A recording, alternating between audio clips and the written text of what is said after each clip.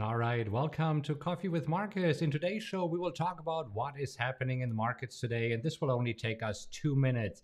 Then we will talk about how to place a stock buy order, and I'll show you how to do this in 5 easy steps. And this is something that many traders are getting wrong, and it costs them a lot of money. Next, if we have time, we will talk about my current trades and how my positions are doing. And after that, I will answer your question. Now, a quick heads up. Today, we have to wrap up after 30 minutes since my daughter Vivian is taking her driving test. And I need to pick her up from school and drive her to her driving test. But hey, as you can see, we have a full program. So let's get started. Oops. All right.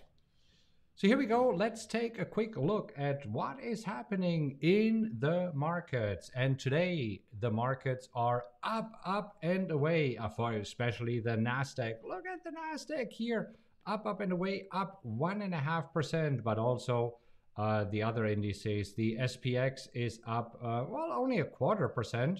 But hey, this looks much more impressive on the chart, and also the Dow up today. So what is happening today? Well, as you know, there's 3 things that are moving the markets right now. Number one, it is earnings, and we're pretty much done with earnings. We have a few more companies reporting, but hey, 99% of the companies have been reporting, so that's not what traders can focus on. So what else is driving the markets here?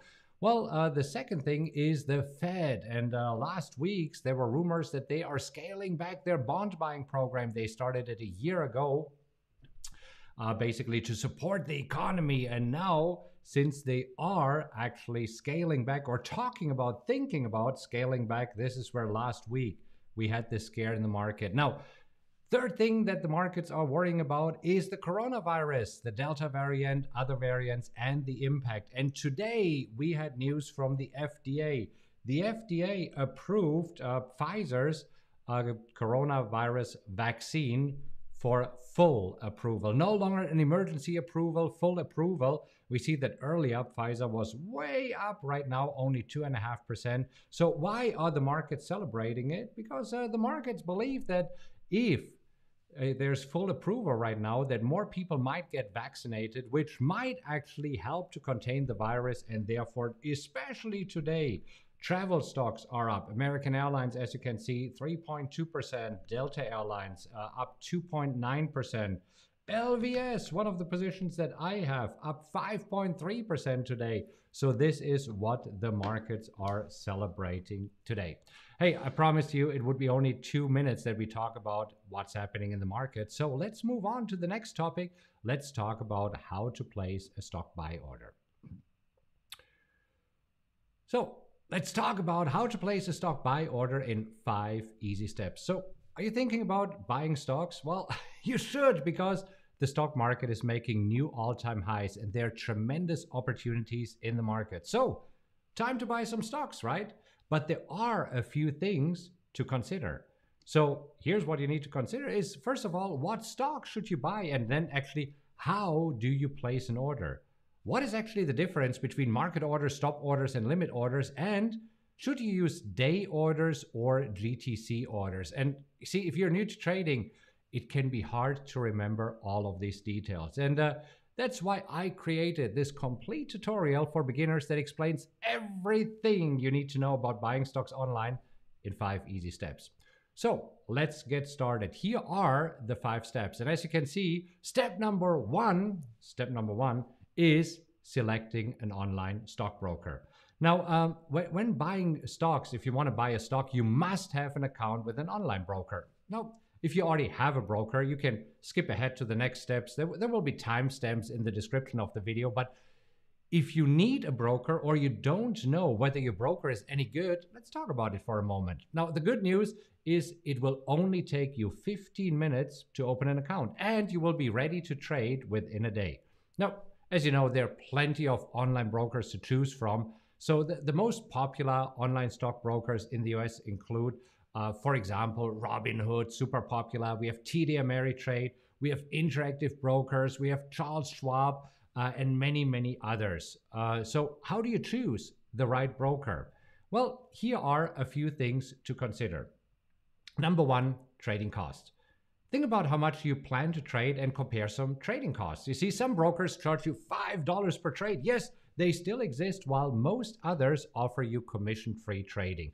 If you only place a few trades per year, this won't matter, right? But if you're planning to actively buy and sell stocks, you need to pay attention to these trading costs. But commissions are only one of the criteria that you should consider. You see, for me, it is also important that it is easy to use their platform. After all, you don't want to fumble around when placing a trade. And I want to have some great customer support, because when I have a problem, I want to be able to call somebody and talk to them. I do not want to write an email to support and wait for a day to receive an answer. And I also don't want to be in a long waiting line just to hear 156 times, "Your call is important to us. Please stay on the line until the next customer support specialist is available." You get the idea, right? Long story short, the brokers that I personally use are Tastyworks and Tradier. And what we will do today is, in order to place a trade, I will show you Tradier's platform. Now, a few weeks ago, I did a video comparing different zero commission brokers, and I'll link to it in the description so that you can see exactly why I choose the brokers. Okay, that's enough about brokers. Let's move on to step number 2. Step number 2 is research the stocks you want to buy. And let me show you how I pick the best stocks to trade. Now, again, if you already know what stock you want to buy, just skip ahead to the next section. Timestamps are in the description. But let me show you how I do it. So when trading stocks, I use technical analysis. And I'm using 3 indicators that you see here at the bottom of the chart. So I use the RSI, I use the stochastics, and I use the MACD. And also, I am using my software, the PowerX Optimizer, to scan 14,000 stocks and ETFs every day to find the ones with the highest probability. Now, if you want to know how exactly I do this, I also have another video for you. I'll link to it in the description, in which I show you my trading routine in detail. But let's right now focus on placing a trade. So let's say I want to buy shares of Signet Jeweler. This is the chart that you see here on the screen. So it's SIG, Signet Jeweler. Here we go. So here's how to do it. Well, first of all, before we can do it, if we switch over here to the broker, the first thing that your broker wants to know is, what exactly do you want to trade? So we have to enter the symbol. So that's the easy part here.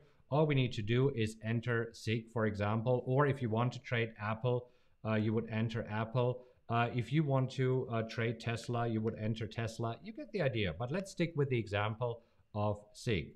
So what do we want to buy? The side that we want to trade is buying. So that's all easy. But now the next question is, how many shares do we want to buy? And so let's talk about this for a moment. Because you see, most people don't know how to determine the amount of shares to buy. And that's actually critical.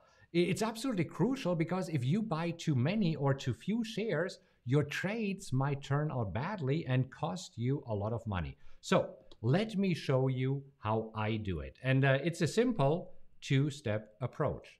So number 1, we have to determine the risk per share. So you have to determine how much you want to risk per share, and this is also called a so-called stop loss. Now, this stop loss is a stock price level at which you admit that you were wrong, and now you will sell the stock at a loss. Keep in mind that losses are part of our business as traders, and the key is to keep your losses small. So let me show you how to do it. There are many ways to determine a stop loss, and here are 2 popular approaches. The first one is that you are using a support level. So you're looking at the chart, and you might zoom out a little bit so that you see a few more weeks, and you determine a support level. So in our example, we see that, for example, 60 is a pretty good support level. Wouldn't you agree? Like here, maybe even a little bit less, like 57.50, but right here, we have a pretty good support level. So because if you're buying the stock and it moves below 60, you were probably wrong and it's time to sell the stock. However, I personally believe that this here is way too much risk because you would risk like $10 per share. So here's what I like to do. I like to use the so-called average daily range. Let me write this down. So this is the ADR, the average daily range, to support my stop loss. So the average daily range tells you how much a stock moves on average during the day. And you can easily calculate it by subtracting the low of the day from the high, so high minus low, and then build a simple 7-day moving average around it. So it's a very simple formula that you can put in there. Or if your software has the ATR, the average true range, that is fine too. So in our example here for SIG, the ADR yesterday was $3.61. Now we want to give the stock enough room to move throughout the day, and that's why I like to use 1.5 times the ADR as a stop loss. Now in our example, 1.5 times $3.61 would be $5.42.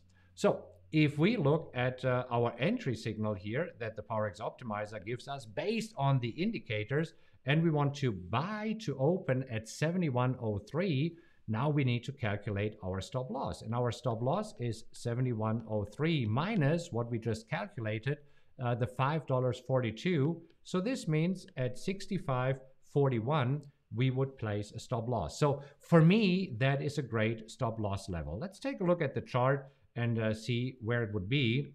So we're talking about 65.41, somewhere around here. So, but wait, what does all of this have to do with the amount of shares that we want to buy? Well, that's where we need to go to step number 2. And really, this is something that most traders get wrong. So this is why I'm spending quite a little bit of time on here. Anyhow, so number 2, you want to calculate the number of shares. So as a rule of thumb, you should not risk more than 2% on your account on any given trade. So let's say you have a $10,000 account and you multiply this by 2%, that would be risking $200 on this trade. That is the maximum loss that you want to experience. So how exactly can you make sure you're not losing more? Well, this is by adjusting the number of shares that you buy. This is how you limit the risk. Well, and here's how we do it. We take the overall risk, which is the $200, and divide this by the stop loss amount. And the stop loss amount was $5.42. And if we do this, we arrive at 36 and something, and we're taking 36 shares. So since we plan to exit the trade when the stock moves to 65, what do we say, 65, 61, somewhere around there, we would lose $5.42 per share. And if we take this times 36, so this would be exactly 195.12. Check my math. Anyhow, is this making sense? So let's jump to our trading platform and enter the information that we have thus far. So again, every broker is asking for the same information. And we already talked about, we have the stock SIG. We want to buy it, and the number of shares is 36. So next, see, we're almost there, but we have to specify at what price we want to buy the stock. And this is where right now we are on step number 4. Let's just bring up the steps here again. So step number 4 is, okay, should you use a market, stop, or limit orders? So these are the orders that you can use. Let's actually jump back here onto our trading platform so that you see exactly what these are. So as you can see, there are 4 different orders: market, limit, stop, and start limit. So let me explain each one as well as the pros and cons. And let's actually start here with a market order. So when we choose, let me actually choose here a market order, because when I do this, here is what will happen. Market order. You see the price disappears. Because a market order is an instruction to your broker or this trading platform to buy the stock at the asking price. So let's take a look at the asking price here of SIG. So right now, see up here, there's the bid and there's the ask. And if you enter a market buy of 36 shares, your trade would immediately be executed at the current ask price. In this example, it would be at $70.87. So the advantage of this order, you get filled immediately, and you're now the proud owner of 36 shares of Signet Jeweler if you want to trade this. Now, the disadvantage is that you had zero control over this trade price other than watching the markets and waiting for the right moment. So this is why I personally prefer a stop order. So let's talk about a stop order. A stop order is an order to buy or also sell a stock at the prevailing market price if the market price hits a specific level. And this level is called right here either the stop price or also the trigger price. Now, the most popular type here is just a simple stop order. And this is often used as a stop loss order, which is triggered by a loss, and then it will turn into a market order. But you can also use this order to enter a trade as a specified price. So let's say you want to buy SIG once the price moves above the high of the previous day to make sure that there's enough momentum to move this stock higher. Now, in our example, if we go back to the PowerX Optimizer, the PowerX Optimizer tells us exactly to buy it at $71.03. And this is 1 cent above the previous day's high. So here's what we would do. We would go to our trading platform, place a stop, and actually specify the price, the stop price here of $71.03. So here is what will happen when you're using a stop order, right? It means that as soon as the stock price, which right now is at $70.82, as soon as it reaches 71.03, then buy 36 shares of SIG, Signet Jeweler, at the market price. Now, the advantage of using a stop order is that we don't have to be glued in front of our computer all day waiting for SIG to move up and hit our price. So we could go to the beach. However, the disadvantage of a stop order is that it is not guaranteed that our trade gets filled at the specified price. Because let's see what would happen if SIG would jump up, would gap up to, let's say, at $75 right here. In this case, we would automatically get filled at $75 since we are trading above our trigger price of 71.03. Making sense thus far? Okay, so how can we avoid getting filled at a much higher price? Well, this is where we go back and we could use a stop limit order. Now, a stop limit order is effectively a stop order that includes another price, not only the trigger price, this is the trigger price, but also a limit price, which defines the maximum price at which you're willing to buy the stock. So let me give you an example. Let's say we want to buy SIG once it's moving above 71.03, but we don't want to pay more than 71.10 for the stock. In this case, we would place a stop limit order at 71.10. So we specify two prices. The first is the trigger price, which says as soon as it moves above there, what is the maximum price that we want to pay for this. So this way, by placing a stop limit orders, we only get filled if SIG moves above 71.02. So if it moves to 71.03 or above, and we will get filled at 71.10 or lower. So by using a stop limit order, we avoid getting filled at a price we don't want. For example, if it is gapping all the way up to 75. Now, the disadvantage, if the stock rises above 71.3 and quickly jumps to 71.20, we might not get filled, but this is a very unlikely scenario. Now, in my experience, you're getting filled at the price you want with a stop limit order here 9 out of 10 times, and that's why I personally like to use stop limit orders for my entry. So let's quickly talk about the last order type, and the last order type that we have here is a simple limit order. Now, a limit order only gives you one price, and this is the maximum price that you're willing to buy. For example, if you want to buy SAG, only if it is trading below $70. So we take a look at the chart here. Oops. We just bring up the chart here again, and we say, yeah, you know what? Right now, we say it's trading at $70.98. We only want to buy it if it is trading below $70. In this case, we can use a simple limit order, and we specify a price of $70.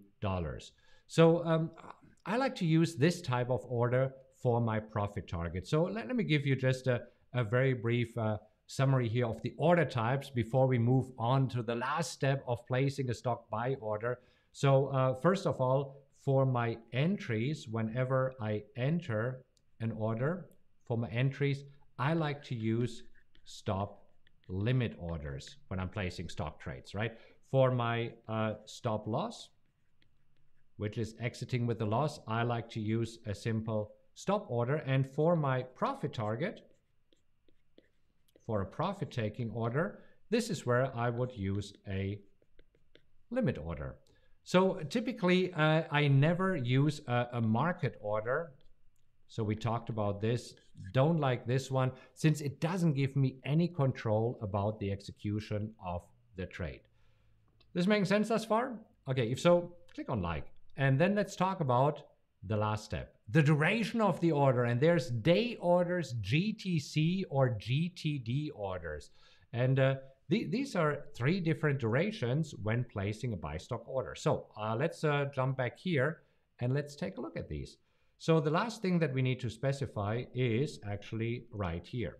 As you can see, day or GTC is here the standard order. So what does this mean? Well, if you specify an order as a day order, the order will be executed today during market hours, or it expires automatically at the end of the day.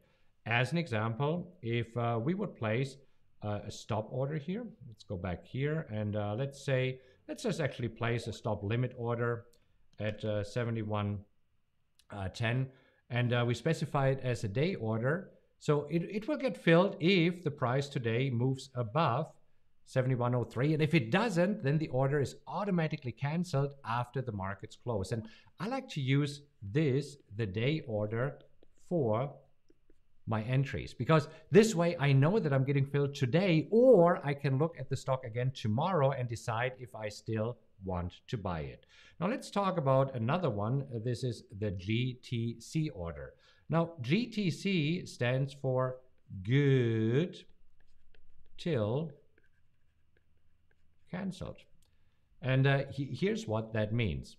When you set an order as a GTC, it means that this order will stay in effect until it's either filled or you change or cancel your order, because you can cancel an order at any time. So this order is perfect for exits. So these are the stop loss orders and profit taking orders.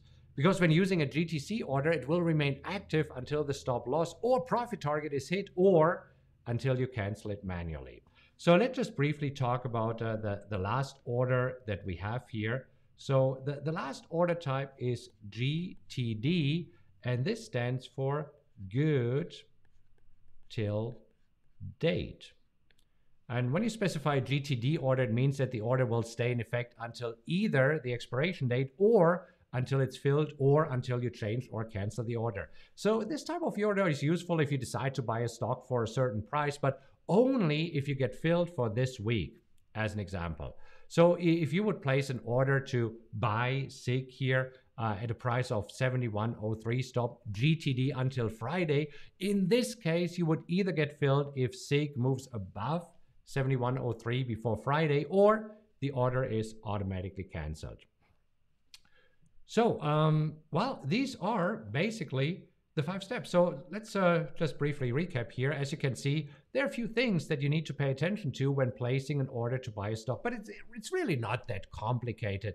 I recommend that you practice it on a simulator first to get familiar with the different order types, and also, yeah, limit orders, day orders, GTC orders. And hey, if you would like to know how I personally trade these crazy markets, then here are 2 videos for you, hopefully popping up right now. One of them is explaining the PowerX strategy, and the other one is explaining the wheel strategy in detail. Take a look at these, and I will see you in the next video. So click on one of these videos right now. All right. Wow. Okay, we went through this quickly, but hey, I thought this was super, super important um, because many traders are making mistakes here. And we only have 5 minutes left. So let's see if there are any questions that we can answer. And somebody says the P&L chart doesn't look very good on SIG. Yeah, I just used this as an example today because honestly, the other stocks that popped up today looked even worse. So I just used this as an example. Please don't trade it by no means.